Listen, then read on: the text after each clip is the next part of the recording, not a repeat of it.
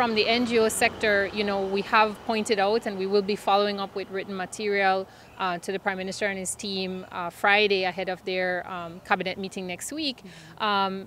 highlight, self-evident truths, but just to underscore it, when you look at marine protected area management and the investment of fuel there, I think we're looking at more than 32,000 gallons of fuel. But then immediately you also have to look at the fact that the bulk of their budgets are tied to fixed grants. So if we're not getting access to increased grant funding to mitigate the impact of the rising fuel, then you see immediately where that has an impact. And I think the last thing anybody would want to see is an inability from protected area management, from enforcement agencies, of not being able to help sustainably manage the resources that we're talking about, because we're talking about hundreds of thousands of acres of marine and terrestrial protected areas that are involved. So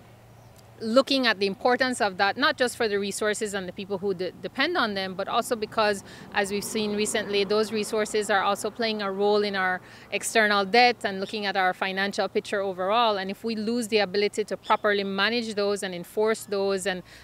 safeguard those, then that will have ripple effects elsewhere.